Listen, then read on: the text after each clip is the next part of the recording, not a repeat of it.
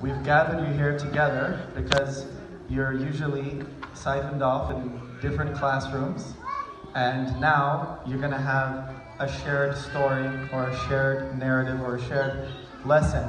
And we're going to try to get more of you all involved in singing and praising the Lord too. So anything that we do here is going to start with baby steps, and so grow with us. And as with growth, as you can imagine, all of you are growing. There come growing pains. And so bear with us as we bear with you, and we bear with each other through the grace of our Lord and our Savior, Jesus Christ. I'm not going to hold you for long today. I just have a few topics that I thought I'd like to share with you all. So I'm your tour guide through the calendars, usually our wonderful and beautiful church calendar, but because I know you don't follow it, sometimes also the Western calendar, which is a little less beautiful, but we use it nonetheless. So I'll talk to you briefly about the yearly Michael holiday, because it just passed, and he's the head archangel amongst all the archangels. Then I want to talk to you about what just started on Friday, which is the day after Thanksgiving, which was Selama, or the Fast of the Prophets, excuse me.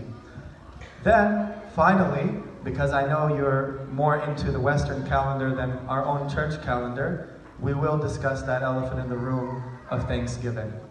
So, first and foremost, there could be a lot that is said of the Archangel Michael, but to keep it brief, there are two ideas or concepts that I want you to hold on to. And this is very pertinent because you're all being very noisy during Qurban. And you should be silent during Qurban.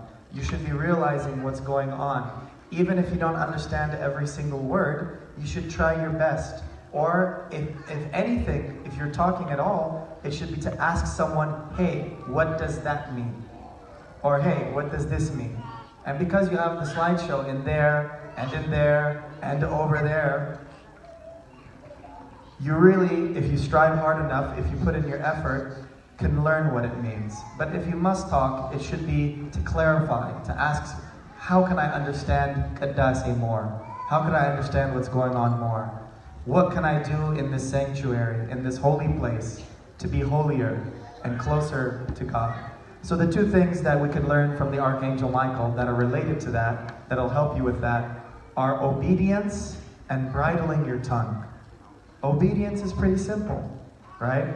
It means listening to the commands of God, one of which are to eat his flesh and to drink his blood, and to do so in an orderly fashion.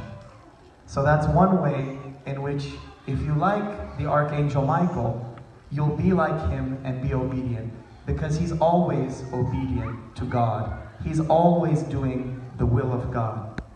The second way that I mentioned is bridling your tongue, which means having control over your words, which is what we just discussed.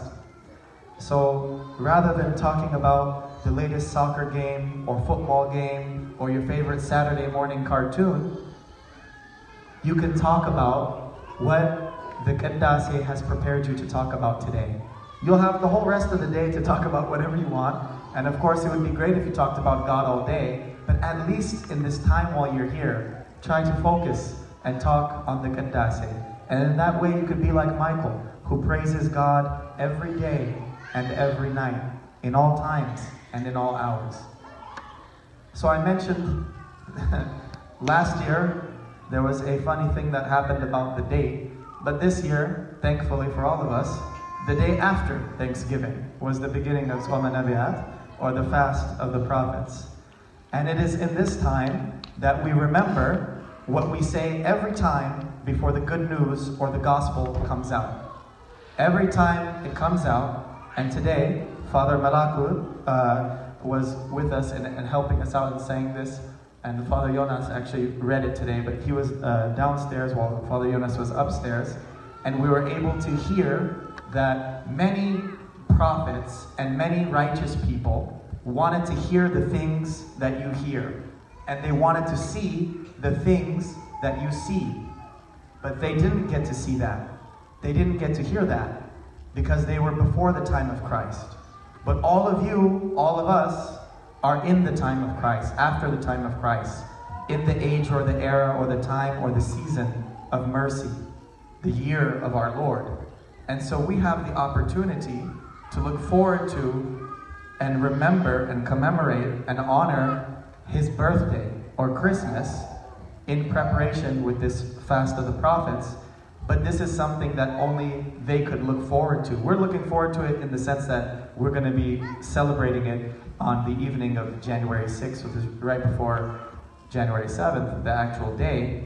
But they never got that opportunity other than to look forward. We're looking forward to a date that we're looking to in the past because it already happened. We know he's not going to be born right now. He was born a long time ago. And we know what he did because you learn it in your Sunday school on a daily basis.